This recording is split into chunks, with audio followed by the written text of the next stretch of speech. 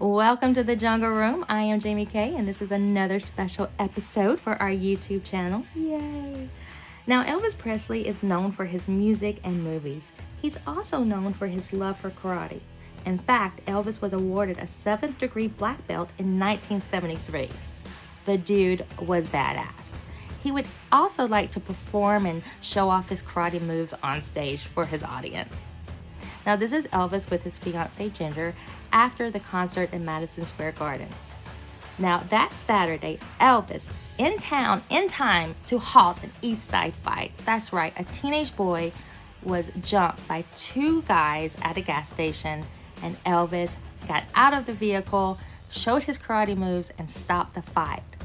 What's interesting is that a lot of the journalists wrote about the concert in Madison Square Garden and labeled Elvis as a chubby, middle-aged man. But look, the guy was far from a sick individual.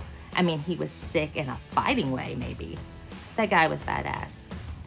What they called chubby back then is not chubby now. In fact, the town even created a monument, as you see right there, to remember that fight scene that Elvis Presley broke up. Elvis Presley was far from ill and had no problems standing up for himself and for others. This is Jamie Kay with the Jungle Room Podcast, a special episode for our YouTube channel. Until next time.